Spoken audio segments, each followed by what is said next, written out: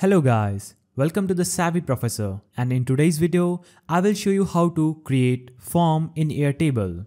So simply open your project in Airtable. So first of all, open your project in Airtable, and here I have this project. After opening a project, simply click on the project section.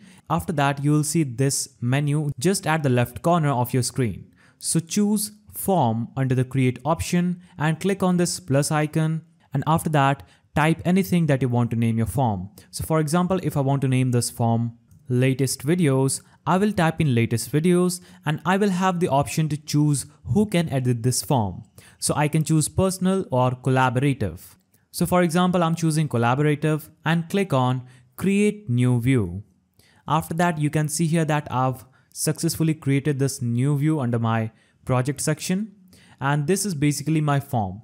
We can see here, if we click on open form, we'll be able to see how the form looks like. This is how my form is looking like right now before editing anything. And here in this form, you can just simply edit it anyhow you want. You have the option for name, status, assets, tag, amount, and much more. You'll also have these options at the bottom of your form, and you can edit them anyhow you want. You can add these fields in your form. So for example, if you want to add name, just click on it and this will be added to your form.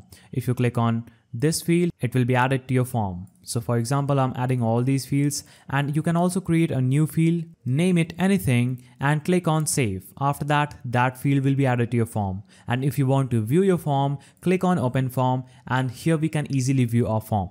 So that's how we can create forms in Airtable. Like and subscribe if you found this video helpful.